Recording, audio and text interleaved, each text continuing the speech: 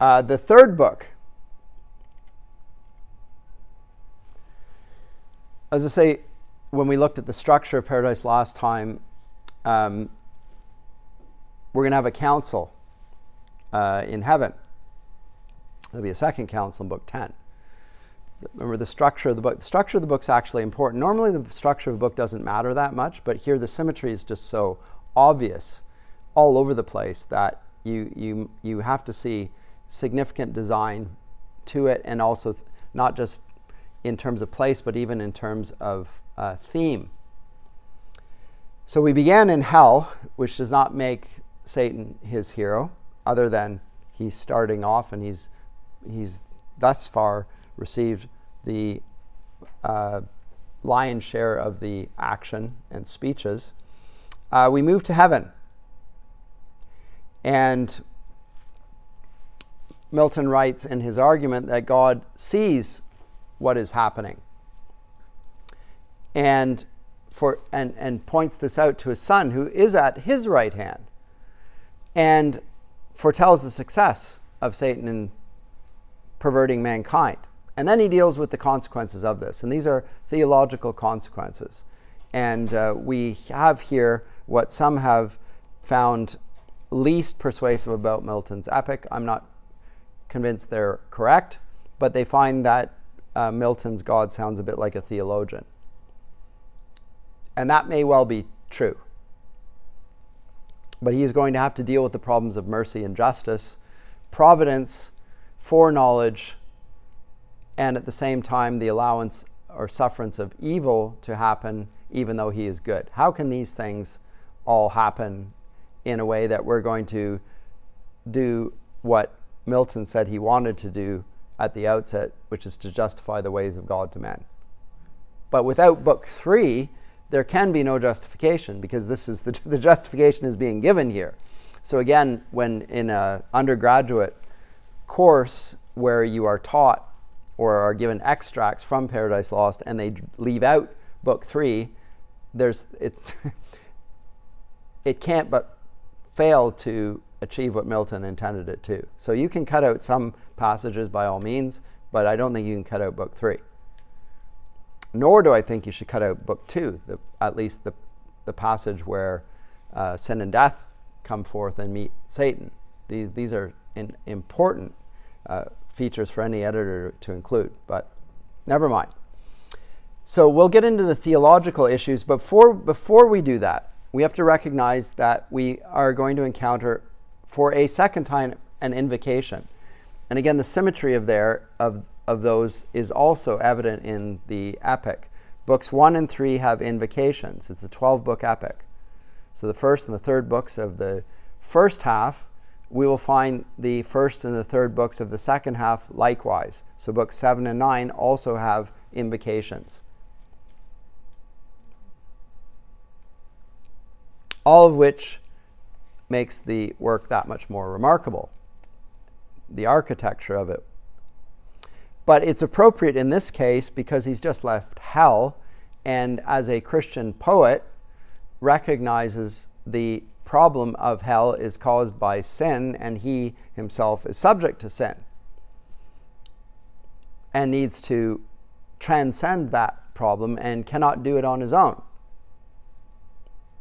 And if hell were dark, or was dark, then heaven being light will need an invocation appropriate to that. And so he does exactly that. He hails light in a way that we can see echoes John's gospel. Light shines in the darkness, etc. A lot of that sort of language in John's gospel. Milton echoes that here. He does something else, however. He does refer a little bit more to himself in this. And there's a great deal in the 4 invocations that are self-referential that we don't see in the traditional invocations.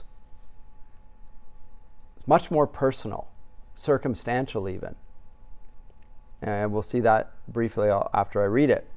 Hail, holy light, offspring of heaven, firstborn, or of the eternal. Why of firstborn? First line of the Bible. In the beginning, what? God created the heavens and the earth. And he said, let there be light. Second line then. Let there be light. Firstborn. Or of the eternal, co-eternal beam. So there's in temporal terms, firstborn, first created, light. Or if you want to see it in a more metaphysical way, since God is light, let's talk about it in eternal terms. Or of the eternal, co-eternal being may I express thee unblamed, since God is light. Jesus is the light of the world. And never but in unapproached light dwelt from eternity, dwelt then in thee. Bright effluence of bright essence in create. Or hear'st thou rather pure ethereal stream, whose fountain who shall tell? Before the sun, before the heavens, thou wert, and at the voice of God, as with a mantle, didst invest the rising world of waters, dark and deep. One from the void and formless infinite. Thee I revisit now with bolder wing, escaped the Stygian pool, though long detained in that obscure sojourn, while in my flight, through utter and through middle darkness, born with other notes than to the Orphean lyre I sung of chaos and eternal night. Taught by the heavenly muse to venture down the dark descent, and up to reascend, though hard and rare. Thee I revisit safe, and feel thy sovereign vital lamp. But thou revisits not these eyes that roll in vain to find thy piercing ray, and find no dawn. So thick a drop serene hath quenched their orbs, or dim suffusion veiled. Reference to his blindness. So he looks at the light, he sees no light. He's lost his sight totally, utterly, has no sight. He's not a little bit blind, he's totally blind. Yet not the more cease I to wander, where the muses haunt, clear spring, or shady grove, or sunny hill, smit with the love of sacred song, but chief thee, Zion, and the flowery brooks beneath that wash thy hallowed feet, and warbling flow, nightly I visit. Nor sometimes forget those other two equaled with me in fate, so were I equaled with them in renown, blind Thamyris and blind Maeonides, and Tiresias and Phineas, prophets bold, prophets old. Then feed on thoughts that voluntary move harmonious numbers, as the wakeful bird sings darkling and in shadiest covert hid tunes her nocturnal note. Thus with the year seasons return, but not to me returns day, or the sweet approach of even or morn, or sight of vernal bloom, or summer's rose, or flocks, or herds, or human face divine. But cloud instead and ever-during dark surrounds me, from the cheerful ways of men cut off. And for the book of knowledge fair, presented with a universal blank of nature's works to me expunged and raised. And wisdom, at one entrance, quite shut out. So much the rather thou,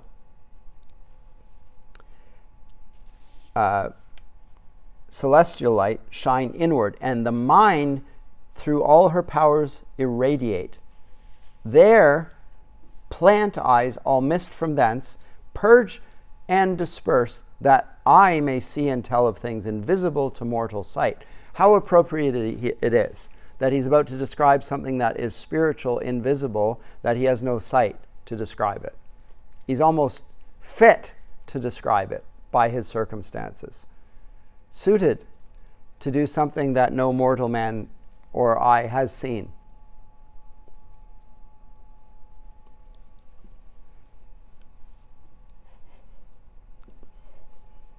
It's called making lemonade out of lemons. I've lost my sight. I'm about to describe something that can't be seen. there's good precedent for this as well. Homer himself being an epic poet, Thymerus, Tiresias, all considered to be prophets. Talks about the loss of sight, but presents it again in the cheeriest possible manner, and no doubt believes it as well. And he's going to describe light. What sort of light? Well, it's the light of the sun is an analogy for this, which we may appeal to because we need light in order to see. But he's already described hell in terms of a place where there is no light, but rather darkness visible. Now he's going to talk about a place in which there's light, but it's not light we can see. Theologizing in his descriptions throughout. Terrific stuff. The Book of Knowledge Fair is just simply creation itself. Reference to Calvin's Institutes, Book 1, Section 5, if you're interested. 2 books, Book of Knowledge, Book of Grace. So there's how he begins. Any comments, questions? If not, I will just go on. Yeah, I'll do that. So now, the narrative proper begins. Now had the Almighty Father from above, from the pure Empyrean where he sits. Now the Empyrean, if you're looking at it from the old cosmology, the Empyrean is above this.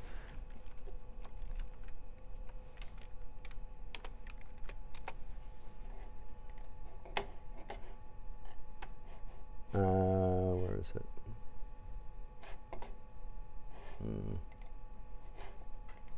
That should work. Does it call it the Imperium? No, it doesn't here. It does in other. I've seen it. Okay, forget it. But it's above and outside the created universe, which is the astronomical cosmologies. It's outside of that. Outside everything busy. Now had the Father Almighty from above, from the pure Empyrean where he sits, high throned above all height. There's a good way of putting it. High throned above all height. Bent down his eye, his own works and their works at once to view. About him all the sanctities of heaven stood, thick as stars, and from his sight received beatitude past utterance. On his right, the radiant image of his glory sat, his only Son. On earth, he first beheld our 2 first parents, yet the only 2 of mankind, in the happy garden placed, reaping immortal fruits of joy and love, uninterrupted joy, unrivaled love in blissful solitude. He then surveyed hell and the gulf between, and Satan there, coasting the wall of heaven, and on this side night in the dun air sublime, and ready now to stoop with wearied wings and willing feet on the bare outside of this world that seemed firm land embosomed without firmament, uncertain which, in ocean or in air. Him God beholding from his prospect high, wherein past, present, future he beholds, thus to his only Son foreseeing spake.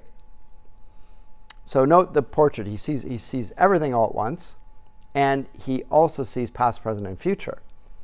So all space and all time. That's the perspective. Remember, God's being is God. Here's Milton's problem. He's describing heaven, which is a spiritual reality which can't be seen. It's also outside space and time. How on earth does one describe such things other than through accommodationist language? But again, when in Scripture God is spoken of as having a right arm and a hand and so forth, it's accommodationist language. We are persons. We're made in the image of God. Therefore, we take our image and project it back. More is meant by image than appearance. Our moral nature, for instance, you can't see a moral nature. You can see evidence of it in an action, but you can't actually, it's not a visible thing. It's not like your skin or your hair. Likewise, the capacity to reason, to think in categories that hold things together, appeal to that. Again, It's like a number. You can't see a number either. You can write a number down, but the actual thing that is a number, there is no such object. It's a term that we use to describe it. A necessary concept, a necessary rational concept. But he looks, and he is now going to foretell what happens. Only begotten Son, seest thou what rage transports our adversary, whom no bounds prescribed, no bars of hell, nor all the chains heaped on him there, nor yet the main abyss wide interrupt can hold. So bent he seems on desperate revenge, that shall redound upon his own rebellious head. And now, through all restraint, broke loose, he wings his way, not far off heaven, in the precincts of light, directly towards the new created world, and man there placed, with purpose to assay if him by force he can destroy, or worse, by some false guile pervert, and shall pervert. Cut to the chase. And shall pervert. For man will hearken to his glozing lies, and easily transgress the sole command, sole pledge of his obedience. So will fall he and his faithless progeny. Whose fault? Whose but his own? Ingrate, he had of me all he could have. I made him just and right, sufficient to have stood, though free to fall. Such I created all the ethereal powers and spirits, both them who stood and them who failed. Freely they stood who stood, and fell who fell. Not free, what proof could they have given sincere of true allegiance, constant faith, or love, where only what they needs must do appeared, not what they would? What praise could they receive? What pleasure I from their such obedience paid, when will and reason also is choice, useless and vain, of freedom both despoiled, made passive both, had served necessity, not me. It's not a fatalistic universe. They therefore, as to right belonged,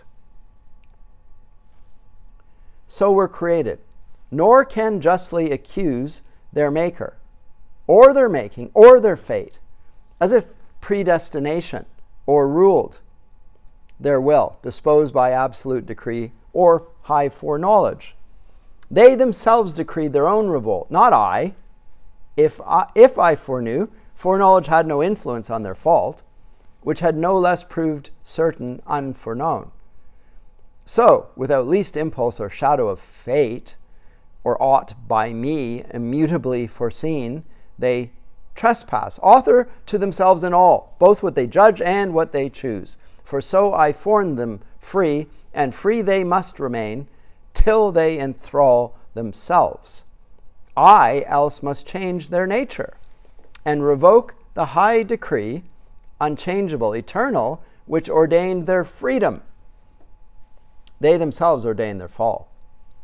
The first sort, the Satan and the rebel angels, the first sort by their own suggestion fell. Self-tempted, self-depraved, man falls deceived by the other first. Man therefore shall find grace, the other none.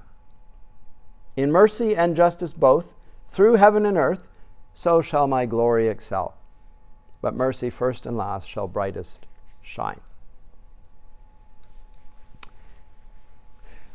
It's a fascinating passage. And one of the things that strikes me about it is the way in which God lightly passes over it. He's untroubled by it. He foresees, he explains its connection with the nature of the beings he created, namely that they were free. Of course, he would know what was going to happen, but he bore no fault in the happening because he created them free. I mean, genuinely free. And the proof of the freedom is that they did something that is unbecoming of them or him. At the same time, he pronounces grace, the Father. Immediately. This is what will happen. All sorts of things can be said about this passage. Then there are famous lines here as well in this about man's nature. Just and right, sufficient to stood, though free to fall. As it says in the footnote here, the kernel of Milton's sense of free will. And you can look at the debate between Erasmus and Luther on this, on the bondage of the will, or on free will. A lot of discussion about that. Here, the discussion is about the nature of Adam and Eve. It's not about human nature in general. Human nature now is fallen in human nature. We do not have the free will that Adam and Eve did. Because of original sin, we are born in sin. That means we're in bondage to it. We don't have the free will to do what Adam and Eve did, which is to worship God aright and to love God with all our heart, soul, mind, and strength, and to love our neighbor as ourselves. That's what we're commanded to do, but we have no power to do it. And we demonstrate that by not doing it. That's the proof. If we had free will, we would do that. Someone would do that, but there's no one righteous, not even one. All have sinned. So we don't have free will this way anymore. Simply not. That's Luther's point. We are in bondage. And he will cite, among other things, Romans 7, which will talk exactly about that. The things that I don't want to do, I do. The things that I do want to do, I don't do. And I keep on doing that in both cases. I do exactly what I don't want to do, and I don't do what I do want to do. What on earth? How can I escape this conundrum? Thanks be to God. Because God does it. Like he frees us from it. God, in his grace, which is pronounced there right at the end, God does what no human being can do. He frees us from the grip of sin. So we are slaves, and Paul puts it in language that Milton's not using here. We have no choice of freedom. We're going to be a slave to something. Either we're a slave to sin or we're a slave to righteousness. And whose righteousness? Not ours, but Christ's. So that it says in the Heidelberg Catechism right at the beginning. I put it up on the thing here.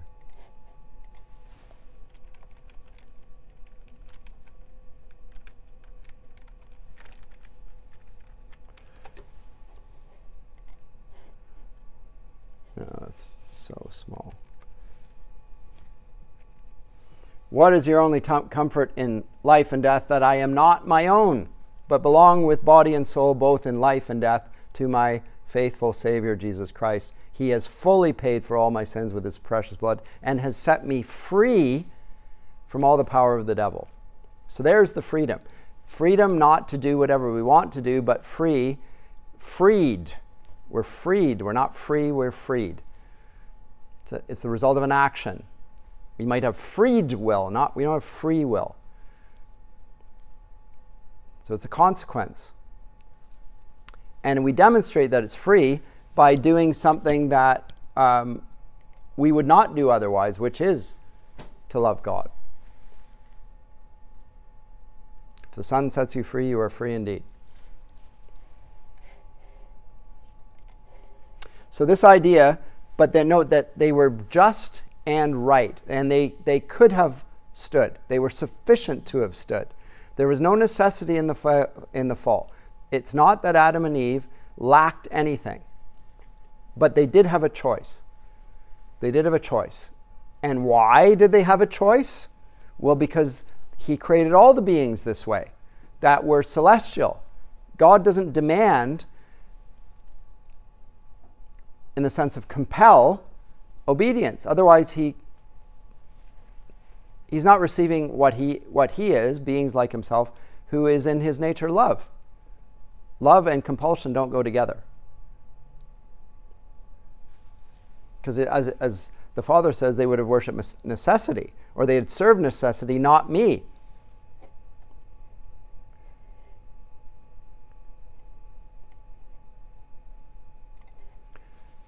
They therefore as to right belonged, and so were created, nor can justly accuse their Maker. And we can refer to predestination, but they weren't predestined to fall as if they were fated.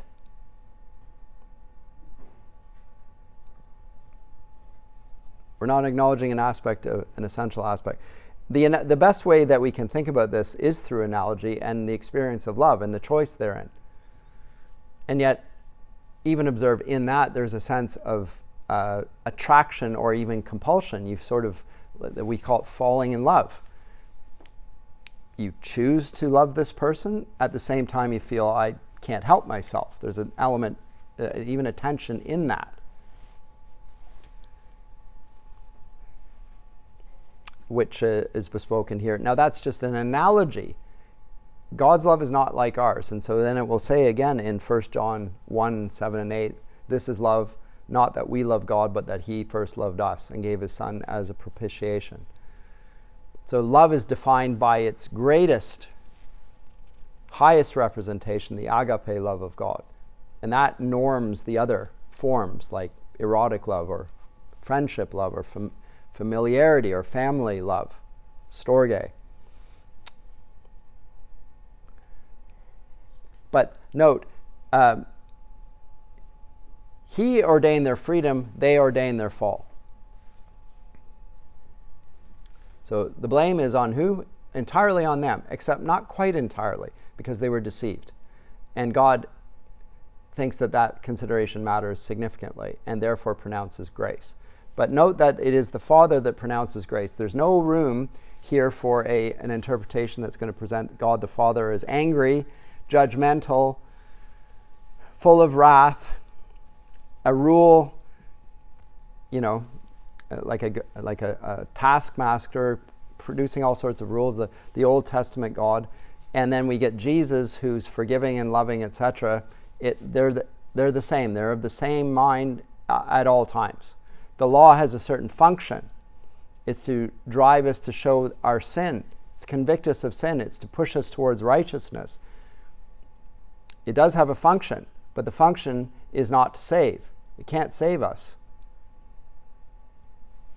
Never was intended to. But if you do obey this, you will live.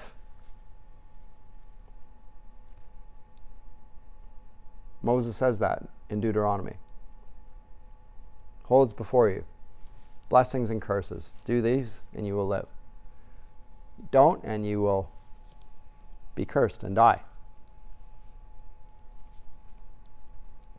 Again, the instruction going on there. But you cannot be saved by keeping the law, because we're lawbreakers.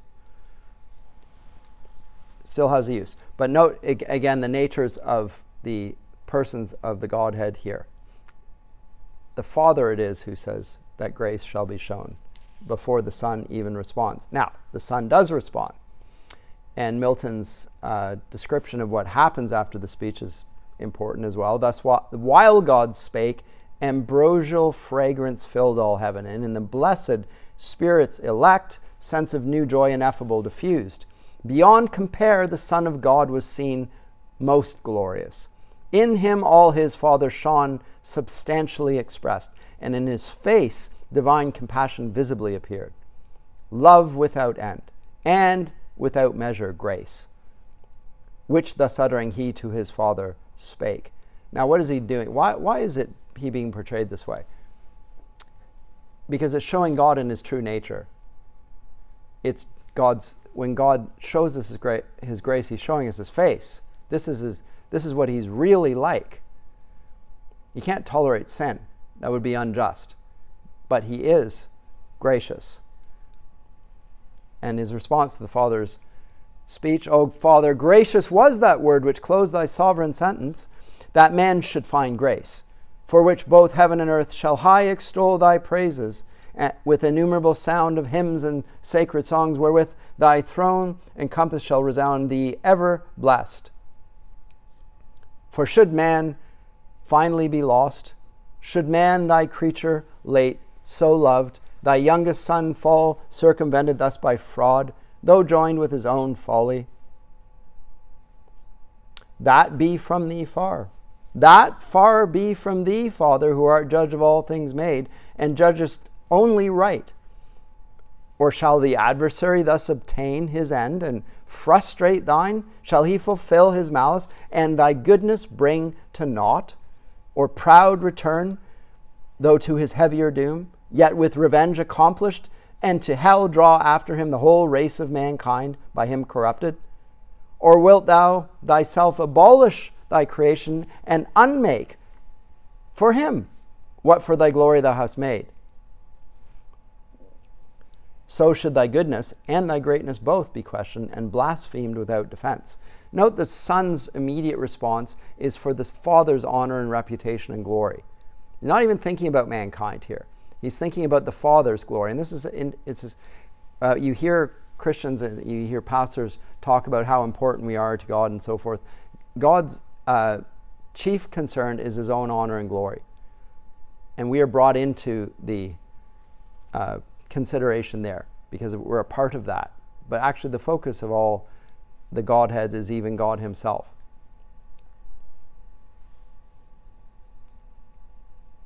Of course he will receive grace, because otherwise his deity and his goodness would be besmirched by Satan's actions.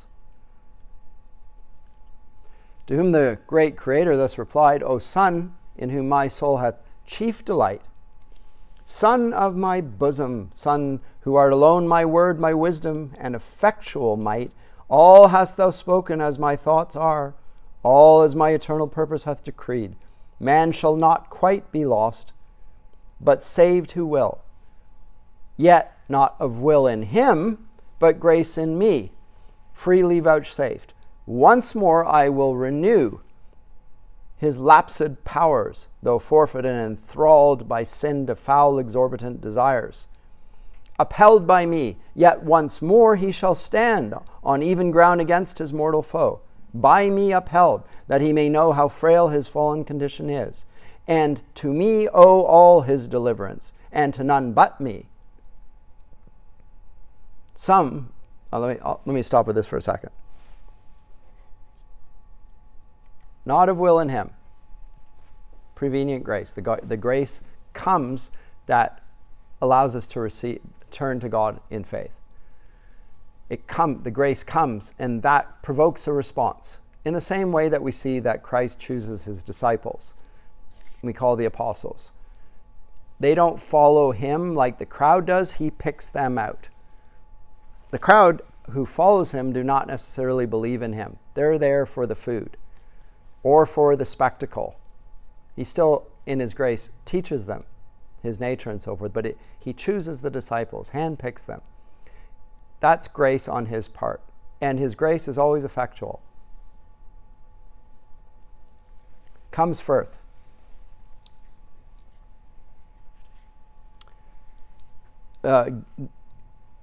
Milton weighing in on Calvinist theology here, showing his adherence to this. Although there are some who say and that there are elements here of Arminian theology as well, making salvation dependent on people's will to avail themselves of grace. But actually, it's abundantly clear that it's not of their choice to avail themselves of that grace, but rather God's predisposing them to it. The initiative all begins with God. Now, when they respond, it's not that they don't will it, but it's because their will has been freed. Okay. And that's underlined at the end there.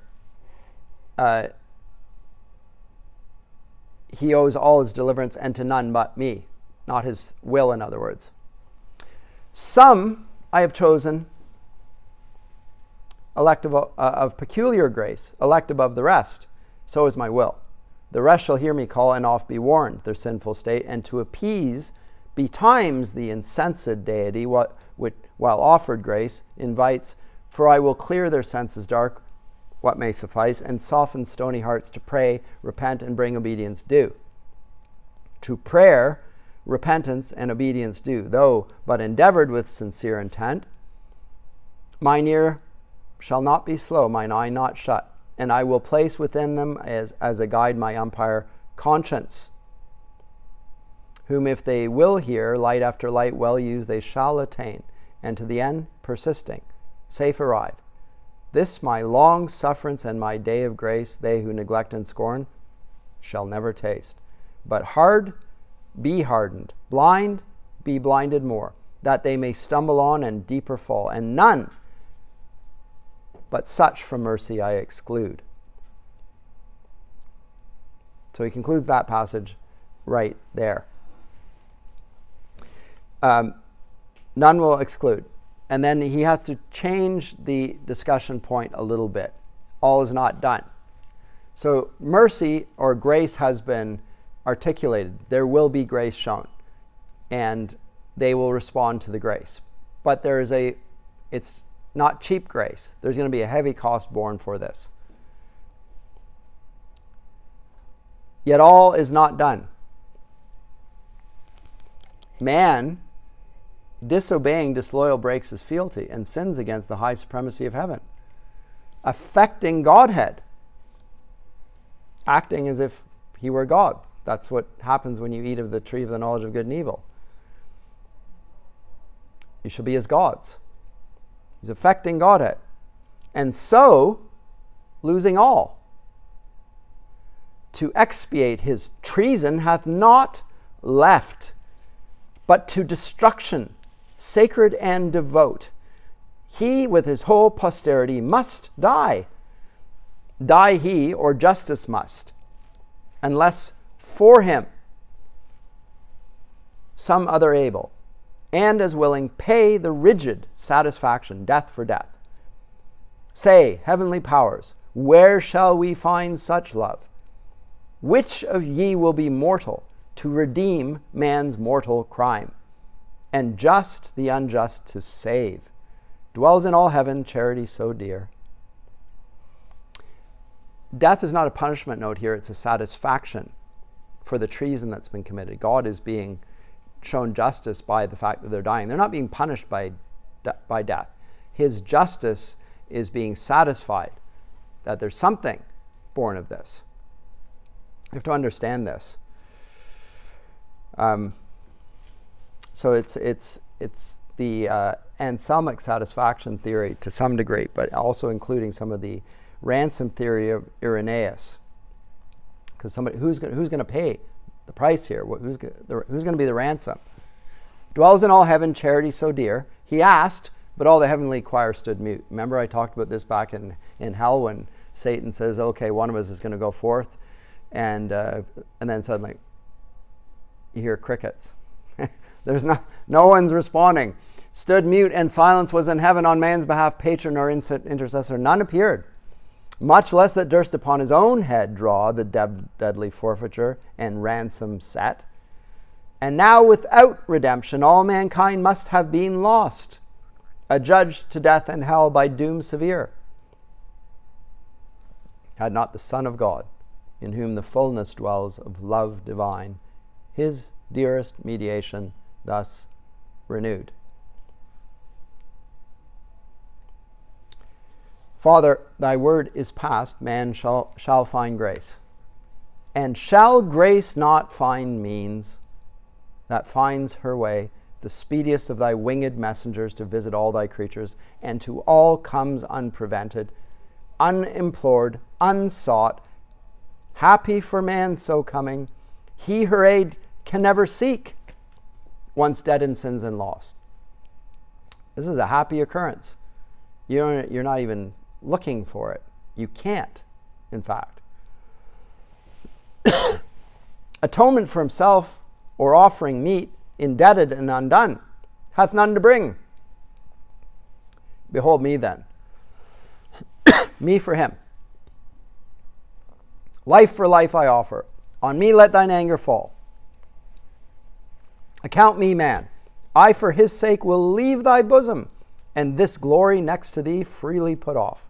And for him, lastly, die well pleased. On me let death wreak all his rage. Under his gloomy power I shall not long lie vanquished. Thou hast given me to possess life in myself forever. By thee I live. Look at John 5:26 here, by the way. As the Father hath life in himself, so hath he given to the Son to have life in himself. By thee I live.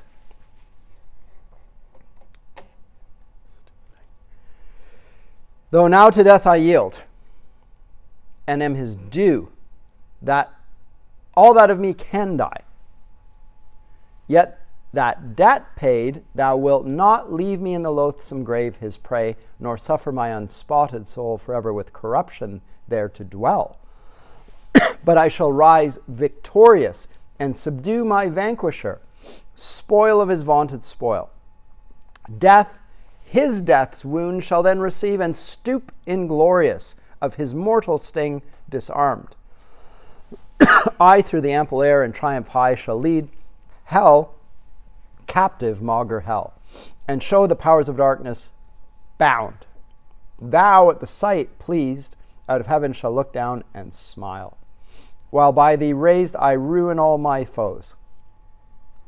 Then with the multitude of my redeemed shall enter heaven long absent, and return, Father, to see thy face, wherein no cloud of anger shall remain, but peace assured and reconcilement. Wrath shall be no more thenceforth, but in thy presence joy entire. Death shall die. 1 Corinthians 15. Death, where is thy sting? O grave, where is right? Death, where is thy? So his words are ended, and his meek aspect silent yet spake, and breathed immortal love to mortal men, above which only shone filial obedience. Above which shone the obedience of the Son to the Father. That was above his concern for even mankind. As a sacrifice glad to be offered, he attends the will of his great Father. Admiration seized all heaven. What this might mean and whither tend, wondering, but soon the Almighty thus replied. Note the references to Scripture here throughout. As I say, 1 Corinthians 15:26, the last enemy that shall be destroyed is death, which sin herself back in book 2, 734 mentioned. She will not live, because her days are numbered. And he will spoil the principalities and powers, Colossians 2:15 and so forth. Response to this, the Father says, O thou in heaven and earth, the only peace found out for mankind under wrath. O thou my sole complacence. Well thou knowest how dear to me are all my works, nor man the least, though last created, that for him I spare thee from my bosom and right hand, to save, by losing thee a while, the whole race lost. Thou therefore, whom thou only canst redeem, their nature also to thy nature join, and be thyself man among men on earth, made flesh, when time shall be, of virgin seed by wondrous birth. Be thou in Adam's room the head of all mankind, though Adam's son. As in him perish all men, so in thee, as from a second root, all shall be restored. As many as are restored, without thee, none. His crime makes guilty all his sons. Thy merit imputed shall absolve them, who renounce their own both righteous and unrighteous deeds, and live in thee transplanted, and from thee receive new life. So man, as is most just, shall satisfy for man, be judged and die, and dying rise, and rising with him raise his brethren, ransom from his own dear life. So having love shall outdo hellish hate, giving to death and dying to redeem. So dearly to redeem what hellish hate so easily destroyed, and still destroys in those who, when they may, accept not grace. Nor shalt thou, by descending it to assume man's nature, lessen or degrade thine own. God will remain God, and he will at the same time be man. The two natures of God. Fully man, fully God. Look at the Council of Chalcedon on this. He's both. He does not lose his divinity. He doesn't lose his humanity. He doesn't become a composite of the two. The two natures are separate, and yet Christ will have both of these. Because thou hast, though throned in highest bliss equal to God, and equally enjoying God-like fruition, quit it all to save a world from utter loss, and hast been found by merit more than birthright, Son of God, found's worthiest to be so by being good, far more than great or high, because in thee love hath abounded more than glory abounds. Therefore thy humiliation shall exalt with thee thy manhood also to this throne. So it's not just that God will go back to being God. Man will be exalted in this. Your manhood will also receive its perfection. This is the, I guess I have to finish here. This is the whole basis for teaching to people, is in Christ we have a fully human person that we can follow, because it's the fullness of God. We're not just believing in a divine being, we are following a human being that is the model of perfection for ourselves in every way. There shalt thou sit incarnate, here shall reign both God and man. So he will reign as king over all of creation thereafter. I guess I have to finish there. I don't want to, but that will be it for today.